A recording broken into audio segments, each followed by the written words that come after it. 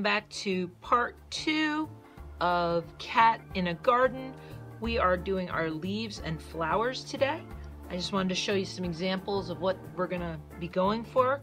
It's really simple. What we're gonna do is we're gonna take our white sheet of paper is going to be our flowers. Our green sheet of paper is going to be our leaves, and we're going to be using crayons today.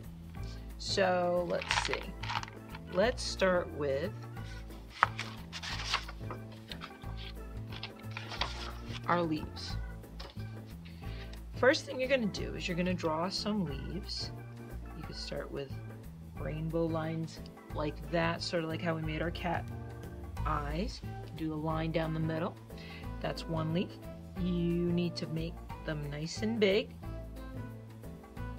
And you can do letter V's and make them fancier. You could even make them super skinny.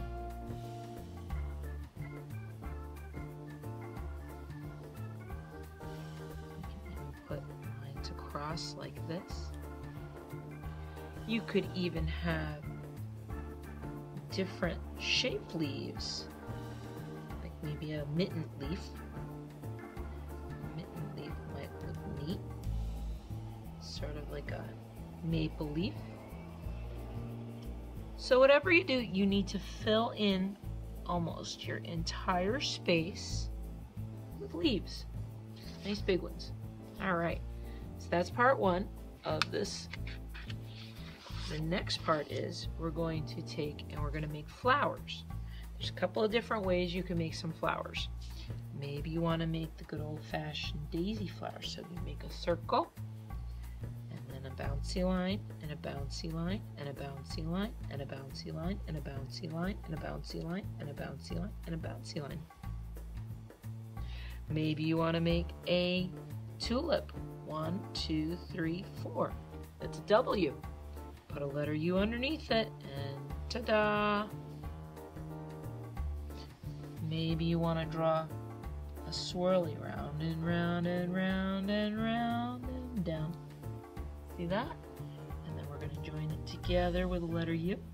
And join that one together. That makes a rosebud. You can even make little flowers.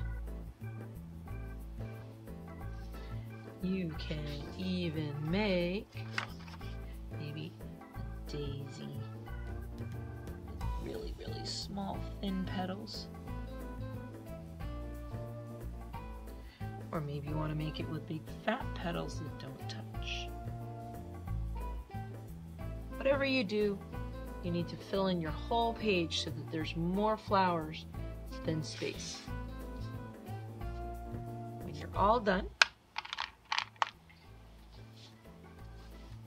roll up your sleeves and color those flowers in.